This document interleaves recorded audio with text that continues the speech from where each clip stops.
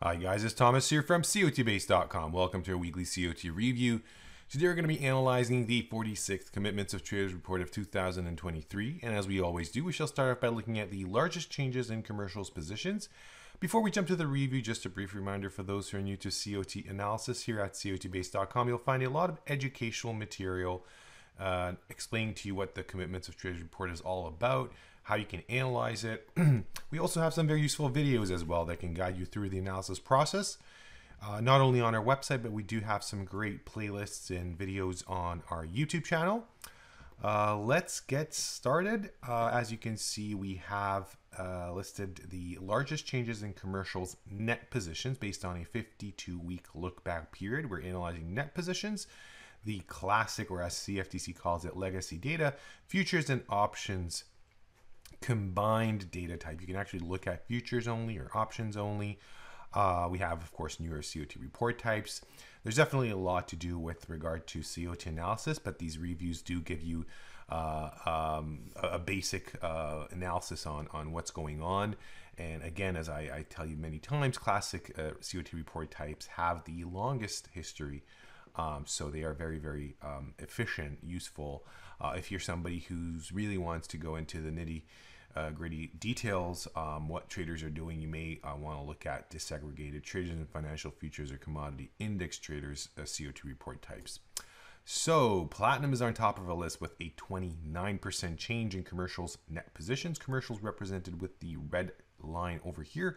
Large speculators are in green, and we've got small speculators, or as CFTC calls them, non-reportables. They're simply not reaching reporting limits. They're in blue on a separate scale chart because they're, of course, trading in much smaller volume. So platinum is showing a 29% change in commercials net position. It is a bullish chain signal suggesting strengthening. Now, one thing I should point out that we have seen a rise this week, so I would say this signal could be a little bit late for us. Now, nevertheless, it can, this momentum can continue on.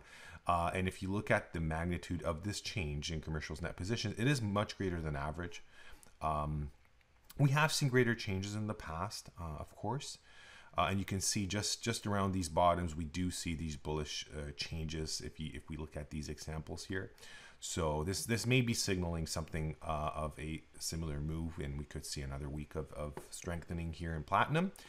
Moving to a 5-year chart, we get a chance to examine the stress level in this market, which is bullish. Like if you look at doesn't matter commercials or large speculators, you can see that they're very close to their bullish COT Extreme. So not only do we have our shorter term signal, the change signal pointing upwards, but actually the longer term COT Extreme analysis is also giving us a hint that we may see higher prices coming in platinum. Natural gas is our next market, 28% change over here.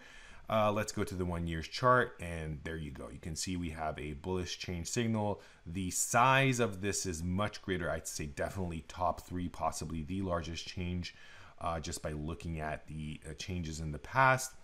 And it is coming in a point in time when natural gas is falling. So I like these type of signals.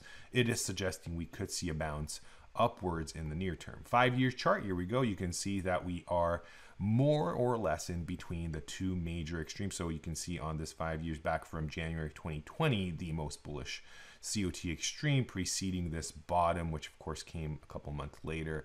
That's the tricky part of course, COT analysis, is it doesn't necessarily pinpoint the exact bottom, but it does show you how traders are shifting their belief systems, and it's good to see at low, relatively low prices, a bullish extreme. You can kind of be prepared that it's not necessarily going to continue down into whatever territory. So right now, as I said, we could see greater extremes if we're looking at a bullish one, and of course the same applies for a bearish one. So it's really the change signal at this moment that I'd say is something of a interest in natural gas. Another energy market to follow, crude oil, the Brent crude oil to be specific. Here we have a 25% change in commercials net positions. Now, if you look at the chart, you can see that it's not like it is greater than average, that's for sure, but nothing huge. If you are planning on going long, it's good to know that the change signal from the commitments of traders report is supporting your trade.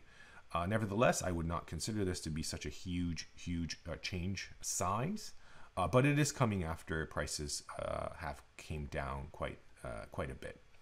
The 5-year chart, here we go, is showing us no significant COT extreme. So that's pretty much it. We can move on and have a look at large speculator COT extreme analysis, where we can find a couple markets from these past reviews. So we have the Canadian dollar on top of our list with a 333 report extreme. So it has taken large speculators 333 reports to reach this extreme. The reason we call these report extremes is because back many years ago, at the very beginning, when CFTC started publishing these reports, COT reports were coming on a monthly basis. Then they shifted to bi-weekly. Today they're weekly. Who knows? Maybe one day we can reach a daily commitments of traders report. Or if you subscribe to our wonderful iCOT Intraday Indicator, you can actually go and take that into the short time frames, minute candlesticks if you wish, or 15 seconds for that matter. It's definitely something that we managed to bring down into the shorter time frames. So, but before we jump there, because I will show you an example, as I usually do in my COT reviews, but it's going to be the Japanese yen. Let's finish off our analysis of the Canadian dollar. So it is a bullish COT extreme. That was the case last week. Not much of a change. It just increased to greater levels, and it is suggesting a bottom happening in the Canadian dollar. So we should be expecting this currency to start gaining some strength in the next couple of weeks, months, possibly years ahead of us. So Japanese yen is our next market, 312 report extreme over here. Once again, this is a bullish COT extreme. Nice to see the Japanese yen came down quite a bit. So it is suggesting that we may be witnessing a bottom soon. Who knows? We may even reach an all-time COT extreme. So bullish COT extreme over here. Now, this is the time where I'm going to jump over to our wonderful iCOT Intraday Indicator and the one with the AfterSignal version. So for those who are just joining in, this is an indicator that we developed after many years of research and study. We wanted to bring classic COT analysis into the intraday time frame, which obviously is not something that CFTC has accomplished, because that's report gathered from markets, from major futures and options traders. However, by back testing these systems and doing a lot of analysis, we did manage to come up with our own scoring method that has a very similar way of analyzing markets. That's the iCOT Intraday Indicator. And here at under example charts, you may actually find some great examples of different markets, and showing these on of course short time frames, 5-minute, 1-minute candlesticks. This chart over here, which gives you the different type of signals, is on a gold 1-minute candlestick chart, and you can see that we have speculators, we have commercials, and we have these wonderful signals. The yellow little diamonds over here are when we have a extreme in commercials positions. Speculators extreme can be seen when the candlestick color changes to blue, and when both happen at the same time, supported by the balanced line, this gray little line over here. Then we get these vertical red in case of sell signals, or green in case of buy signals. We call them stripe signals, and these are very exciting to see. So anybody who's interested in that, you can come here and check it out. I'm going to go back over here and of course finish off just to this example. So this is the US dollar Japanese yen. So of course it's the kind of the reverse what we just saw. That was the Japanese yen measured in dollars. This is the US dollar measured in Japanese yens, but this is the chart that most people trade. So this is, I think, something you should look at. So this is a great example. AfterSignal, you're getting all these signals from the market. So we have an extreme. The extreme is taking place for quite some time. This is a 1-hour candlestick chart, by the way.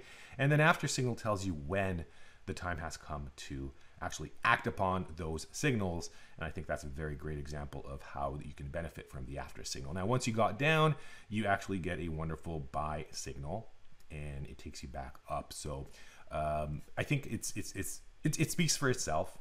It's a great supplemental tool. You can actually take this into the very short time frames if you wish. I'm going to show you here. You have a 1 minute candlestick chart, and there you go. So same thing on short time frames as well. By the way, this is a default setting for the chart. Very, very useful to know. It supplements well the longer term analysis that we do with classic COT data published by the Commodity Futures Trading Commission.